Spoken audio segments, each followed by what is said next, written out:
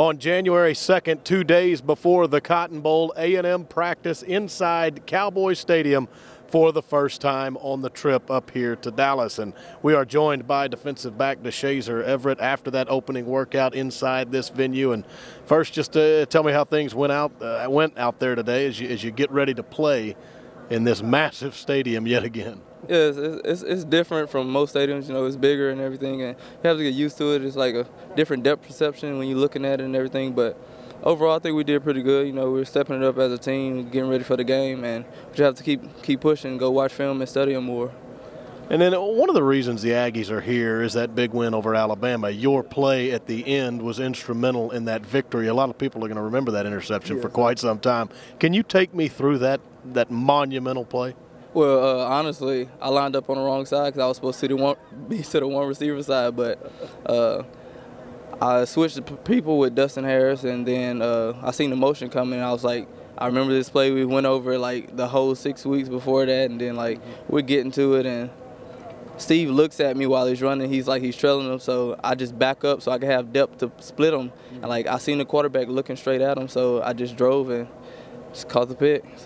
A great play, and I'm sure you'll remember it for quite some time. But now you're here. You're going to take on Oklahoma on Friday night.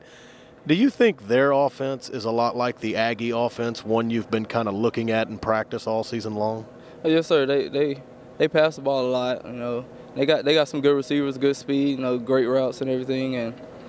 But the one thing, like they don't go as up tempo as us, so that'll help us out getting lined up, and you know what I'm saying, and we're conditioned for up tempo, so like not going up tempo, it really like slows things down and gives us time to like gather ourselves and everything if things get a little hectic. So it's pretty much the same, but you know, just not as up tempo, so we'll be all right.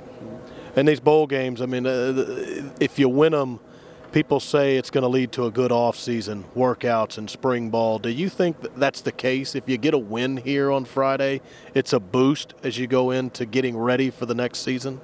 Yes, sir. The last game of the season is the first game of the next season, basically. You know, you got to win at the end of the season. You go into that next season, you know, hyped up and just ready, you know. And, like, it makes people respect you, honestly. Like, you win in bowl games. Not every team wins bowl games. Like, you see good teams that's, like, losing bowl games that you expect to win, and it's like you don't want to be that team, and like you want to go home with the hat on, the championship hat, you know, after the confetti falls and everything. So just want to be the team to win. All right, thanks Deshazor, and good luck on Friday night. Thank you. Deshazor Everett right here on 12th Man TV.